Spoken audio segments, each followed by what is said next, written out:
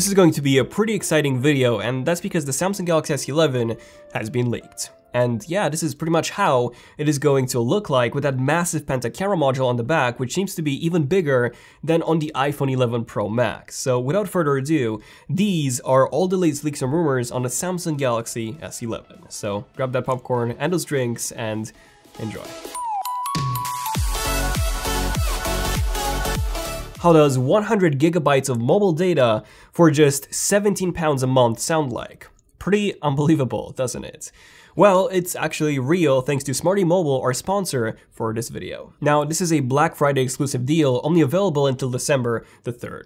And if you sign up using the link below, you not only get those 100 gigabytes of mobile data for £17 a month, but you also get 1 month for free. Okay, so the S11 has been leaked quite heavily, and we even made a full video about 2 weeks ago covering everything we know up until that point, so the full leaks and rumors on the S11. So that video split into 8 different sections covering everything from the display, the battery, the camera, special features, and more. So if you want to get a very detailed look at the S11, do check out that video first, since this one is mostly focused on just the more recent leaks since our previous video. And the biggest leak actually comes from OnLeaks.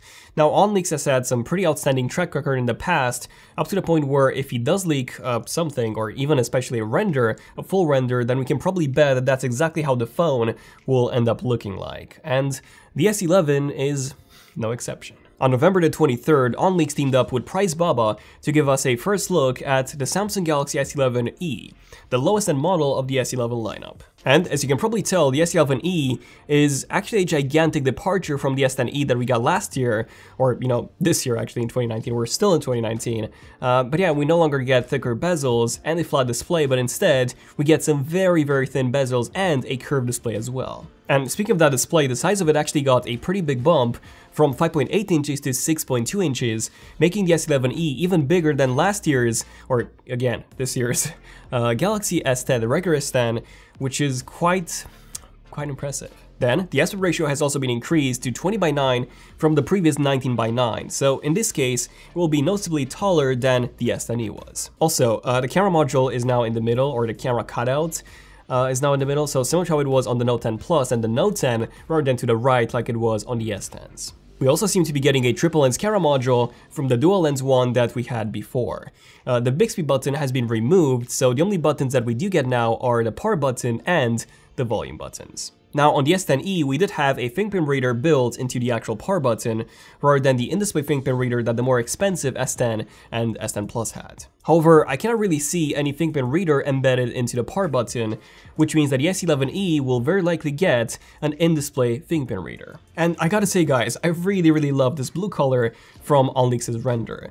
And considering that this is in the render itself, it's very likely that this color will actually be one of the color options that Samsung will have for the final version of the S11e. I actually think that this is my favorite shade of blue that I've ever seen on a smartphone. But of course, that this is just a render.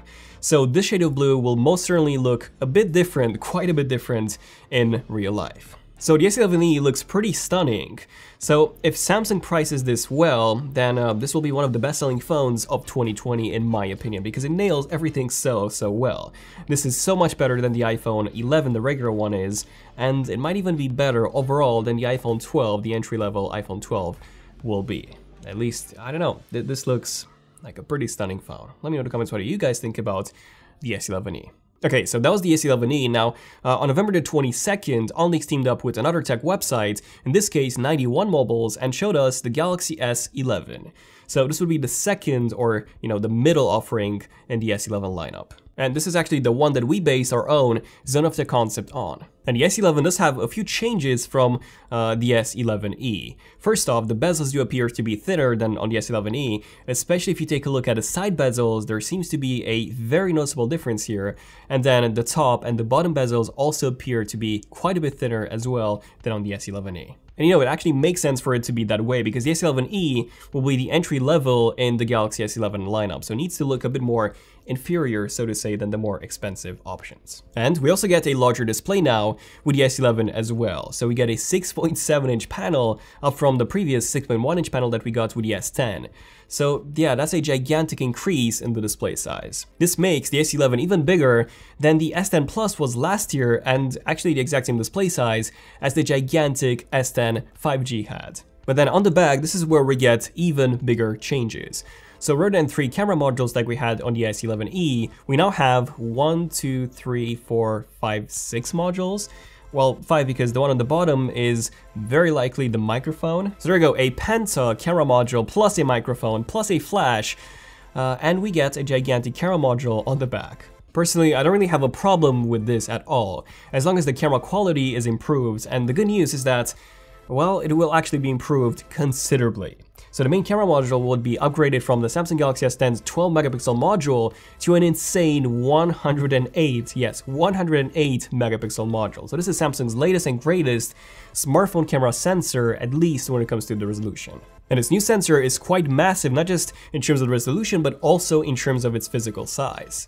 So compared to the previous sensor, which measures in at 1 centimeter diagonally, this one is 1.91 centimeters. So pretty much double the size of the previous one, which could also be the reason, easily the reason for, Samsung having such a large camera module on the back of the S11. But as most of you probably know, or at least hopefully know, the megapixels don't mean quality. They just mean more resolution so that you can, zoom in more, but that's it. Think of a sensor as a chessboard, a grid, where the size of the board is actually the size of the sensor, and each of the squares inside the board are actually the pixels. So if you increase the number of pixels, you need to make them smaller, otherwise they would not fit on the board. But here's the thing. Pixels capture photons or light particles. The larger the pixels are, the more photons or light they can capture. So if you want a sensor to be good in low light, you need to have as few megapixels as possible, otherwise the pixels would be so small that it would be barely able to capture any light, and the images would be extremely soft and blurry in low light. So there you go, this is why high-end smartphones such as the iPhones, the Samsung Galaxy phones, even the Google Pixels, they've always had a fairly low resolution camera, a 12 megapixel camera, so that, with 12 megapixels, the pixels are quite large and they're very good in low light. And this is also why mid-range phones from Xiaomi, OnePlus, Oppo added 48 megapixel sensors, 64 megapixel sensors, and now even 108 megapixel sensors with the Xiaomi Mi Note 10, just because having a larger megapixel count is extremely important to have in that mid-range category where specs, the numbers on paper mean a lot, and that doesn't necessarily mean that the camera itself is better. So yeah, I am a bit worried in terms of the low light performance on the S11, considering that the Xiaomi Mi Note 10, which has the exact same camera by the way, that 108 megapixel sensor that Samsung will be using in the S11, yes, same camera, yeah, that phone has been demoed and it doesn't really have the best results in low light or even in daylight. Like if it's a bit cloudy, if it's not that sunny outdoors, well, the results, they were not that great. Marquez actually did a very good video on that phone, the Xiaomi Mi Note 10, explaining how the camera works and how sharp it actually is in the middle, and then it actually softens up quite a bit towards the edges, and yeah, it's not great in low light. So definitely check out that video if you want to learn more about the Xiaomi Mi Note 10, which again has the exact same camera, the same sensor as Samsung will have in the S11. So I do hope that Samsung optimizes this heavily in software, but yeah, there you go, a 108 megapixel camera on a phone, especially on the S11, this is pretty nuts. Also, we are getting 8K video recording on the S11 up to 30 frames per second, which is again nuts on a phone. I mean, we barely even have any professional cameras that can do 8K. There's barely any cameras that can do 8K, and Samsung will be the first one to support 8K on a phone.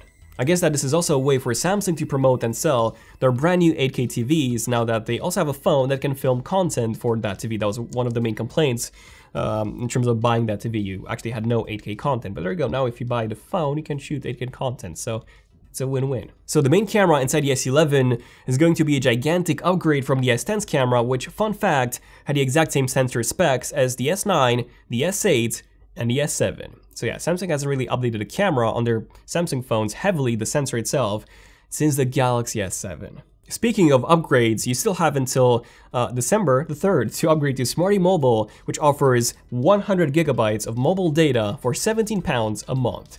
Also, Smarty is powered by 3UK, and this is honestly the best deal that I've ever seen for a smartphone plan. That's pretty nuts. Also, you can cancel it at any time that you wish, so it's not a full year contract. It offers unlimited calls, unlimited texts, free European Union data roaming, so you can actually use those 100 gigabytes of data outside of the UK when you're traveling in the European Union, which is pretty awesome. Oh, and in case you're wondering, hey Daniel, how are the speeds? They should be pretty bad considering what, they're offering. Well, not really, they're actually pretty good. So I was getting about 30 to 40 megabits per second upload and download when I tested this outdoors. Obviously this does depend on your location, but that's what I was getting, for example. So you can get all of this plus 1 month for free by using the link below. But yeah, hurry up because this offer ends on December the 3rd. And thanks again to Smarty for sponsoring this video. Okay, now going back to the S11's camera module, I've only talked about the main module, but we do have quite a few more modules left. So the top and the bottom ones would be the zoom and the ultra wide angle modules.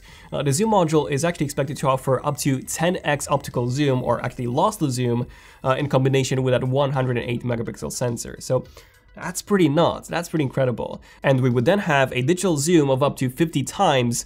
So yeah, this camera would be very similar to the zoom capabilities that we got with the Huawei P30 Pro, or at least very close to that. And then we also get 2 more modules, which we don't yet know what these are actually for. So some of you might think that, oh, they're actually time-of-flight or TOF sensors, similar to what we have on the Note 10 Plus, which can actually be used for AR and also 3D depth mapping. But I'm not fully sure about that, and I'll see why in just a second. So I think that one of them is a macro lens, because quite a lot of mid-range smartphones did include a macro module in 2019, so I do see Samsung including one on the S10.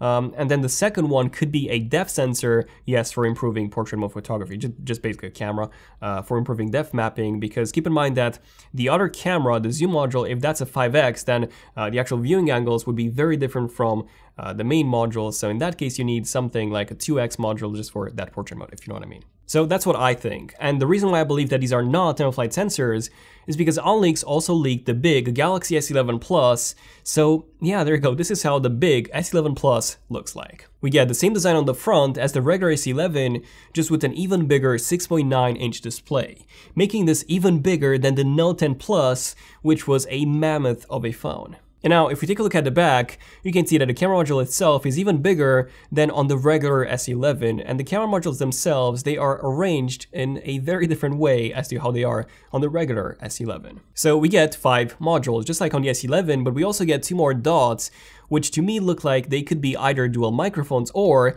time-of-flight sensors indeed. Keep in mind that these were missing from the regular S11.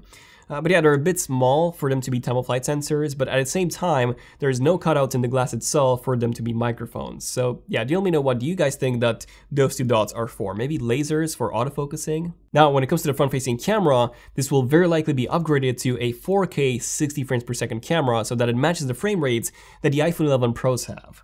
Because at the moment the S10 Plus and the S10s, they can do 4K, which is pretty awesome, but only at 30 frames per second. And oh, the headphone jack will be removed from the S11. So just like with the Note 10 Plus, you would either have to use a dongle, which will probably not be bundled inside the box, just like we didn't get one with the Note 10 Plus, for example, or you would have to use wireless headphones, such as the Galaxy Buds 2, which have also been leaked, by the way, and they're supposed to be launching alongside the S11. Speaking of sound, the top speaker grill is expected to be even thinner than the one on the Note 10 Plus, which is already absolutely minuscule.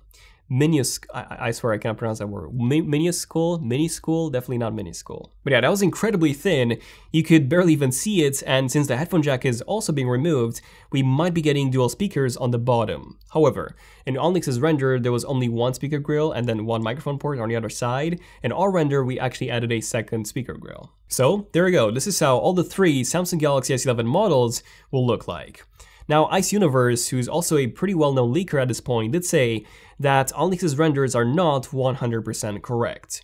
Now, he didn't say that he was wrong, but at the same time, he did say that the final version will be more beautiful than what OnLeaks has showed us. So yeah, we'll have to wait and see. Now, OnLeaks has had a very good track record in the past, so my guess is that this is actually the final design. It's just that Samsung might be making a few more tweaks here and there until February when this is supposed to launch, or at least, be announced. By maybe shrinking down the camera module, maybe, or even reordering the lenses a bit. But yeah, the main idea of the design would be very similar, or should be very similar to the one that we've seen from OnLeaks. But yeah, let me know in the comments your thoughts on the S11. Do you think it's a big upgrade over the S10, or do you think it's mostly, you know, just the same thing with a slightly better camera? I think from the front at least it's pretty much the same thing, but from the back, well, the camera, that's where it's at. So if you care about the camera a lot, then this will be a pretty big upgrade. But yeah, let me know in the comments what you guys think. Definitely check out Smarty Mobile, like I said before, for that offer which ends on December 3rd. And don't forget to subscribe, notifications if you want to see more in-depth tech videos and more leaks and rumors like this one was. And yeah, more in-depth tech videos like this one hopefully was. So thank you for watching. Hopefully you finished that popcorn and those drinks. I'm Daniel, and I'll see you guys in the next one. ZONEofTECH, signing out. Cheers.